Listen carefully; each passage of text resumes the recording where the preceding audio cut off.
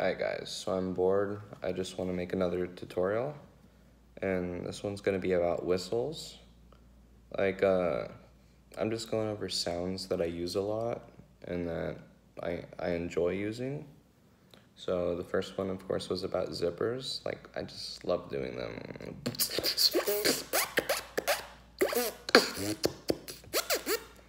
Yeah, man.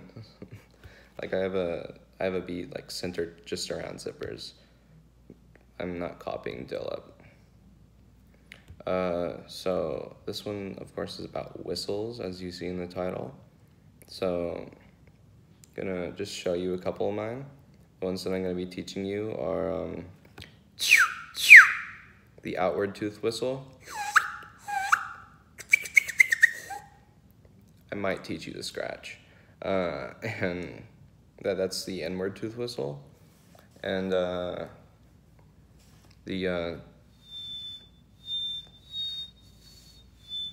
really loud one. And last but not least, the crickets. So for the first one, that is, what you need to learn is like sort of a hi-hat, like like elongate your hi-hat sound to like.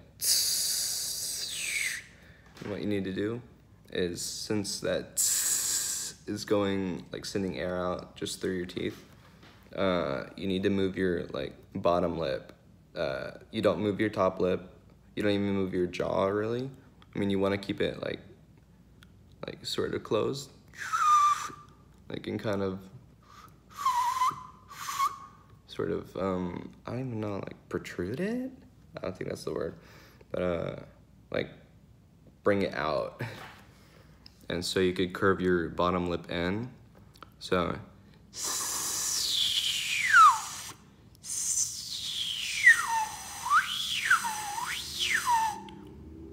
and like it takes a while to get used to. I think an easier way that I learned it, like try to control it, is by doing a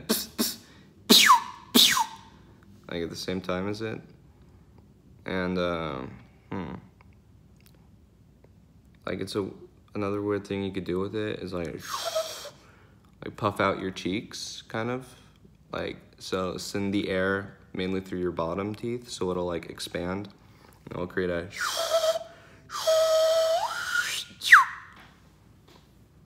all right. So once you got that one, I taught you the so now you're gonna do that N-words, like and do the same thing as you did with the outward. And like it's really that easy. Now for the scratch, yeah, I'm gonna teach it to you. You saw all I was doing was, what is wrong with my, all I was doing was just moving my bottom lip like back and forth. So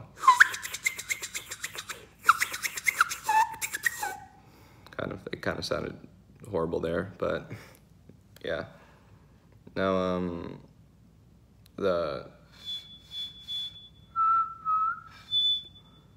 so this one is about tongue placement. It's completely different than the tooth whistles.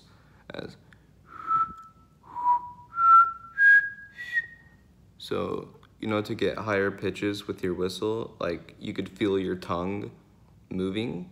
If you like, you could feel your tongue moving in your mouth to different positions. So if you notice, your tongue goes higher in your mouth, higher elevation.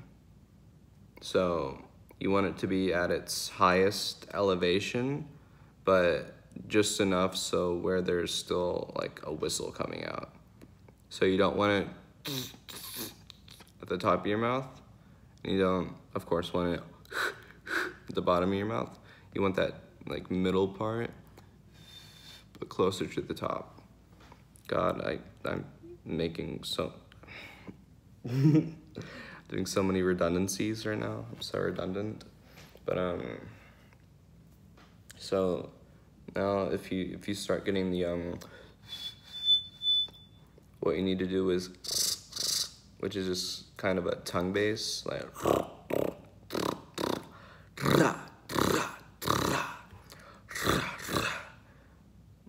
The thing goes.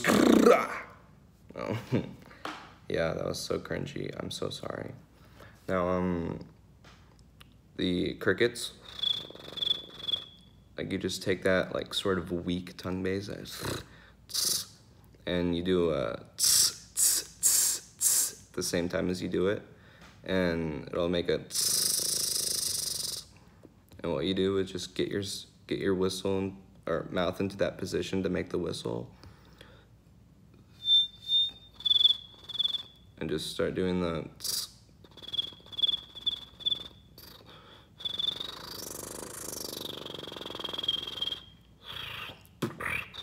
I don't know, like a beat that I do with this.